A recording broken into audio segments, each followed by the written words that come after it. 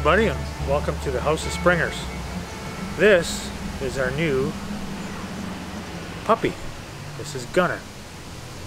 Gunner came to us from Springville Springers, somewhere around Peterborough. Kind of an interesting story about how we actually got Gunner. Initially, we started planning this whole endeavor since January this year. It was supposed to be just a one-dog adventure, but we've actually decided to get two and maybe start doing some breeding in the next couple of years. But that video will follow once we get our other puppy, Bailey, which she will be coming in September of this year. Right now it's September 2nd, 2021, and yeah, we're in Northern Ontario, and this is Gunner, as I said. So I think the bit of a background story about Gunner was in January we made contact with the breeder, and we're told that the prospective mother would be in heat sometime in July, and then we would be able to pick the original Gunner up at sometime in September, early October. Well, Mother Nature didn't cooperate with us at all, and or with the breeder, and the original mother, Mocha, did not go into heat. So we kept contacting the breeder, finding out what was going on, and so they put us on a bit of a waiting list because they weren't sure if Mocha was actually ever going to go into heat. So it was about a week ago now, a little bit over a week, and I was sitting up at home and read my email, and an email came in, and it was the breeder saying that due to a circumstance from a couple from the United States, they were unable to pick up their male pup, that this Gunner came available, and within 24 hours we were actually on the road down to Peterborough to pick up Gunner. Were we ready? Possibly. As ready as we wanted to be? Maybe not. But we did have all of the stuff that we needed to start with Gunner, including his kennel, some leashes, food, and we were ready to go. So we took, Sydney and I took a drive down to the breeders, and it took about 3.5 hours to get there, and we stayed for about 45 minutes, got some good information from Bonnie and Frank at Springville, and away we went. We went home, and interesting story about that is Springville, the breeders themselves offer a 30-day guarantee, pup guarantee, along with a 3-year health guarantee. But the 30-day pup guarantee is if you don't like your pup for whatever reason, you can actually give them back and wait for another one. And it was Sydney kind of looked at me and said, no, we're not giving this pup back. This is going to be the pup that was supposed to come. Initially, he was never going to be our pup, and I'm a strong believer, and we are all a strong believer, that things happen for a reason. So this is him. He's a week in. We've had him for a little over a week. It's been a bit of a whirlwind. We've started kennel training, crate training, sorry, and potty training, and our philosophy is consistency and repetitiveness, and within the whole family structure, right from the youngest child right up to the mom and dad, to us, that we are following this philosophy of repetitiveness and consistency with everything that we're going to do. I'm not sure what we're going to call this series, Training Tucker, but it's going to be, we'll figure out something what we're going to call, but we're going to start making some videos, posting them to our socials, and we're going to show everybody the progress that we're having with the training. And just, you know, we want to start with basic training, which is the, you know, heel, sit, stay, and come. Those are the 4 fundamentals that with all the dogs that we've had, that's the 4 fundamentals that I've started off with. I don't want to get into retriever training or anything like that until we have those fundamentals down. Again, he's only 10 weeks, a little over 10 weeks and 2 days. So we're working on baby steps right now. As far as potty training, initially we started off about every 3 hours we get up and bring them outside. Now we're down to putting him in bed at 10 o'clock at night and getting up whenever we get up around 5:36, and we bring him out and he does his business. And he's had a couple of little accidents in the house for bowel movements, but that was strictly our fault. We didn't wait long enough for him to do his business outside. So but that was the initial couple days, and we were just, all of us were trying to get settled in, including Tucker and Gunner. And our other dog, you know, it's funny, our other dog, Tucker, who's 11, which we'll show a little video of within this series, is starting to get a hang of it. Gunner is really comfortable around him now, and actually too comfortable. He's actually jumping on him and biting his ears, and Tucker doesn't want anything to do with it, but they'll be best of friends soon. Feeding, so we feed both dogs twice a day, and it's not a free feed. It's a feed of 10 minutes. They have 10 minutes to eat the food, and trust me, this little pup here is eating 3/4 cup each meal, and he's eating his food quickly because he was, as the breeders had trained all their pups to eat twice a day, and I was told from Bonnie that their dogs actually only eat once a day as they get adults. I'm feeding our dogs twice a day. It just works well for our family. So as for the sleeping arrangements, again, we crate train all our pups. Our 11-year-old Tucker, he is no longer in crate. He hasn't been in the crate for years. Crate training is I feel, is pretty important, just because it gives, you do not want your animal, your puppy, to have free reign of the house.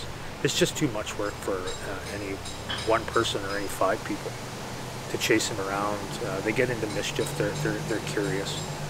So what we do is we, in the morning, we get them up, we bring them outside, bring them for about a 3 or 4 kilometer walk, and then we play with them for a bit and get them tuckered out, tired, and then we put him in his crate and we let him stay in his crate.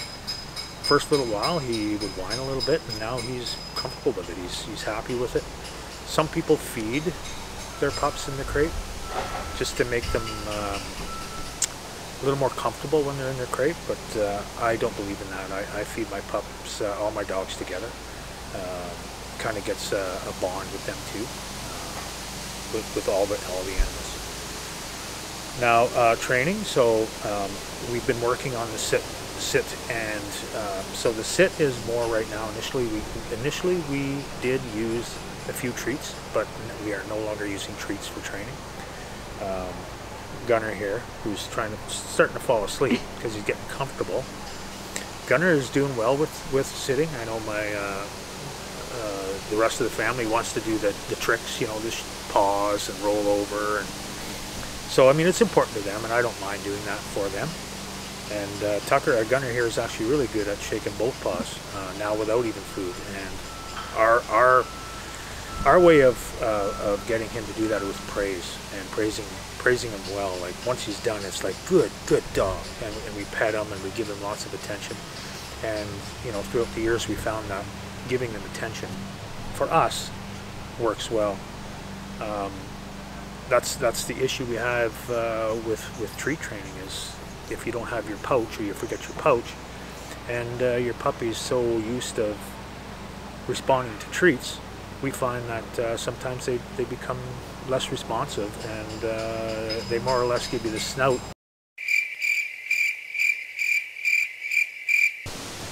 Okay, so again, welcome back. We did get a battery change. Unfortunately, that happens when you're recording some video. But Savannah, if you want to zoom down in on Tucker down here. So this is Tucker, our 11-year-old. Tucker has had his time with with doing the training for retrieving and getting animals for us. So he's kind of semi-retired right now. He's actually helping us train Gunner here.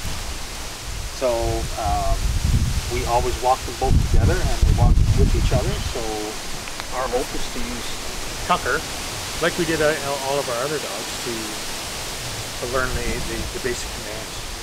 Now with Tucker here, it's pretty easy. I can walk away and with a single command just tell him to sit, stay, heel, and I'll demonstrate that for you.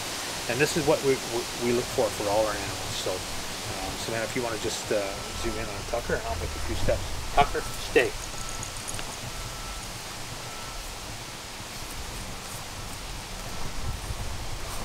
Tucker. Sit. Good job. Good job. Okay, heel. Heel. Heel. Good heel. Up. Sit. Sit. Down.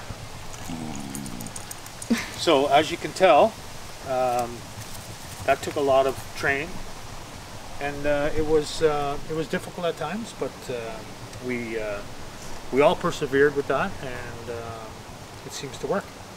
So I'm going to get Tucker off the place, and I'm going to show the little bit of work we've done with Gunner here. Gunner likes to chew on sticks, and we're trying to stop doing that just because it does damage their teeth. As you know, if we look at Tucker and zoom in on his tooth, that's from chewing a stick, and unfortunately it bent his tooth out when he was younger, when he was coming in, when he was teething, and yeah, that's the outcome of that. So he's got the redneck tooth happening. So, but doesn't affect his giddy up and go. Okay, Tuck, here, come, sit, down. Now you stay. So now the thing with place training is very important, is that when we put Gunner, or if you're putting any of your animals on a placemat, is you want to make sure that you are really quick, that you are firm on your correction, and that you're consistent with your reaction. So when I put Gunner down on this place, what I want him to do is I want him to stay there. Now, as soon as he takes his foot off that place, I'm going to correct him firmly, and with consistency, I'm going to put him back on the mat and say the one command is place. And then we're going to see how long he takes. This could take a minute. This could take 10 minutes. But my reaction and what I want from him is, especially in the early time, is I don't want him to be sitting there for 10 minutes. I want him to be sitting there on that place without hesitation, without moving off. I'm looking at 30 seconds. That's all I want at this point. I don't want any longer than that, because as a pup at 10 weeks old, with all the distractions here, he's distracted. So if I can get 30 seconds out of him at this point, I'm happy with that. I would like to do this in the house. It's a little dark for filming. Less wind, nothing moving around, no distractions, or very few distractions. But we've done this a couple times already, and we have good success, and we've done it up on our deck. So I'm going to start doing this, and Savannah, I want you to film me doing this. And what I'm going to do is just stay still, and I'm going to put him down. And he may want to go towards the camera, but I'm going to get his attention. Okay, stay, place. Nope. Place.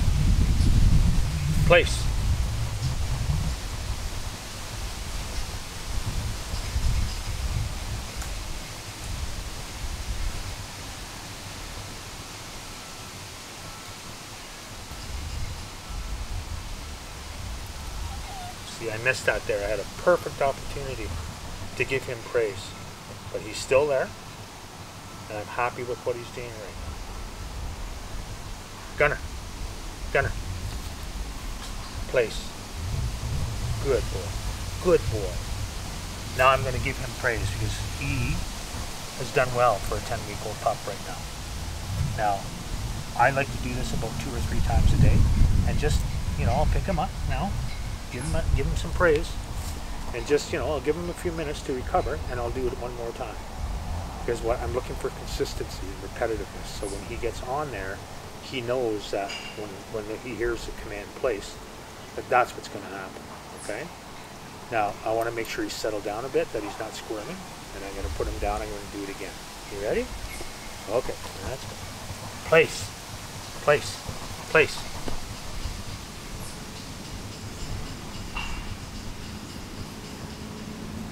No, place. Place.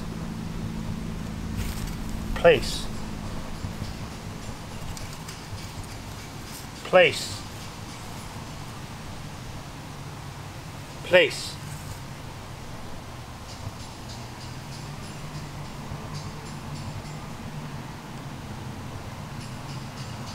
Good puppy. Good puppy. 10, 15 seconds. I'm happy with that. And that is going to be as far as I want to get him today. There's a lot of distraction. There's a lot of stuff happening. And I'm super happy with that. He's, you know, this is our third time doing place training. The first time was a bit of a bear. And I regret not videotaping it just because we had a whole bunch. It was a bit of a whirlwind just trying to get stuff going. So, but yeah, as we move forward, we're going to start recording, getting maybe 2 or 3 videos a week up, and sometimes they're just going to be, you know, just going to be 5-10 minute videos, and sometimes they're just going to be you know, a minute and a half, just to say, hey, this is our progress that we've done today. And yeah, and maybe the next one will show him some feeding, and maybe in his kennel, and doing some stuff like that. All right, so until next time, this is Gunner saying, see you later. Bye, Gunner. Say bye-bye.